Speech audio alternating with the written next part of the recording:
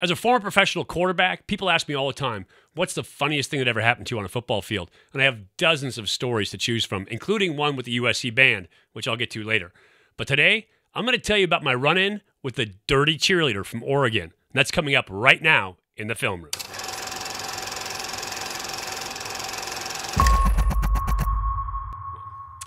Hey everybody, welcome to Elite Athletes TV. I'm Mike Pawlawski. Today, I just want to tell you a fun story because I get people that ask me all the time about what the funniest thing is that ever happened to me. And I have a story about an abusive cheerleader from Oregon that I'm going to tell you. But first, if you're new to the channel, please subscribe and ring the bell. That way you get notified every time I have new content coming out. Please give me a thumbs up if you like football content, if you like hearing about the game or learning about the game.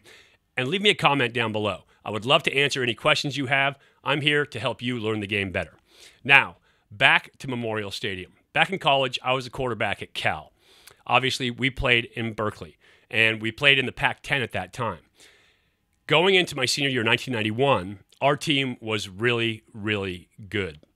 Fourth game of the season, we beat UCLA on the road 27-24. The game before, we had a last-minute field goal versus University of Arizona. Doug Bryan was our kicker, went on to play for a decade plus in the NFL, and put one right over the upright to win the game versus the Wildcats down in Tucson. We'd beaten Purdue handily. We beat UOP 86-24 to open that season. And so we were a pretty good football team. Coming into week 5, we were ranked number 13 in the country. And we were playing the Oregon Ducks. This is back when Rich Brooks was the head coach, and I always had respect for and liked Oregon.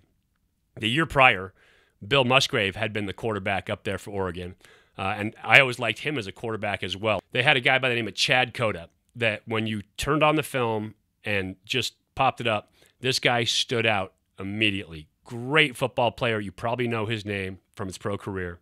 Before every game, I would come out, had a traditional workout where I would come out and I would throw the ball around a little bit, get loose, get stretched.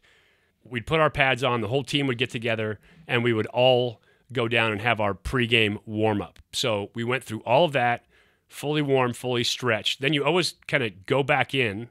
We did that, went back in as a home team. Then we came back out. Well, my tradition was that when I would come back out to kind of get rid of some of those nerves, I would run a sprint up and down the sideline. Then as soon as I got done running the sprints, and I would run from the 50 to the goal line and then back to the 50. As soon as I get done with that sprint, I would do a back pedal towards the goal line and then back up. Just burn off that energy, get loosened back up, get ready to go. Well, when we came back out, I did my sprint, 50 and back, kind of got that going. And then I turned around to back pedal. And as I'm back pedaling, I get about 15 yards just outside of the box that you see on the sideline there. It's a coaching box where the team can stay within that box. And again, this is still pre-game. Nobody's on the field yet. Game hasn't started yet. Refs haven't blown the whistle yet. And just as I get outside of that box, all of a sudden, boom, I feel something. And I'm kind of shocked. And I turn around and I see it's one of the Oregon cheerleaders. And I feel horrible. I mean, I feel absolutely awful. I had zero intent of running into anybody. I was clearly just trying to warm up. And I turn around and I'm like, oh my gosh, can I help you up? I'm sorry. And literally, as soon as I said this cheerleader let out with a stream of obscenities that I would be shocked to hear out of a sailor's mouth. She was like, you son of a you're a son of a that you're such an asshole. And I was like, and then she was like, you're a you. And then I was like, and then she was like, why don't you go you you're such a I can't believe you did that. You're a you dude. What a you are you. And I went, now I understand. She was shocked. I was shocked. But I was trying to tell her, look, I'm really sorry. I wasn't trying to run you over. I apologize. She could have won a cussing bee at that point. She didn't want my hand. She didn't want my help. She wanted to keep yelling at me. So I was like, okay, whatever. Sorry. Went around her, did my back pedal, came back. So whatever. No big deal. I just let it go. Well, we get into the game, And we get down towards the goal line, and I'm not hearing anything on the sidelines. I'm not hearing the crowd. I'm not hearing anybody yelling at me. When I'm in the game, I'm in the zone. I'm kind of locked in. And we come out and we run play action to the left-hand side. The visitor section is up in that south end zone, south corner. And so the Oregon cheerleaders station up right in front of that section of stands for their fans. And we score and, put the hands up, celebrate. And all of a sudden, I hear, it kicks back in. I'm out of that zone. I kind of let it go. And I hear a stream of obscenities coming from the corner of the end zone.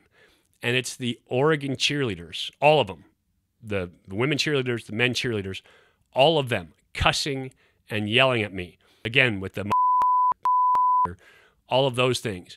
And I'm like, let it go, right? It's over. Let it go. So whatever. I, go back. We celebrate with the team, head back to the sideline. Offense comes out again. We come down, score again. And I start getting the same thing from the Oregon cheerleaders. And at that point for me, it became so funny. Like, they're really not going to let this go. And so we would score.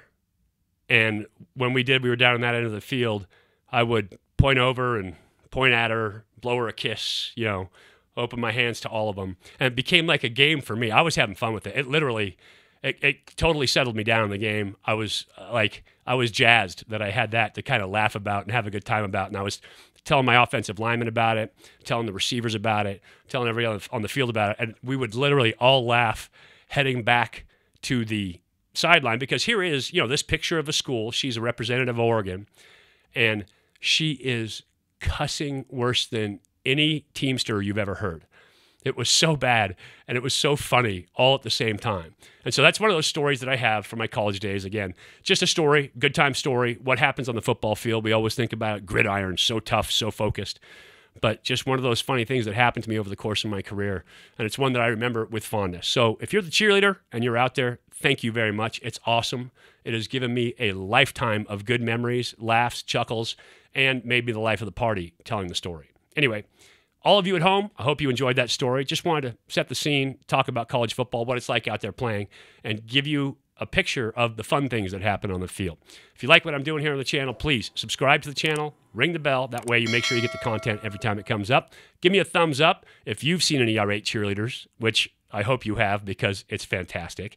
And leave me a comment down below. Love to hear from you. Until next time, this has been the Quarterback Film Room for Elite Athletes TV.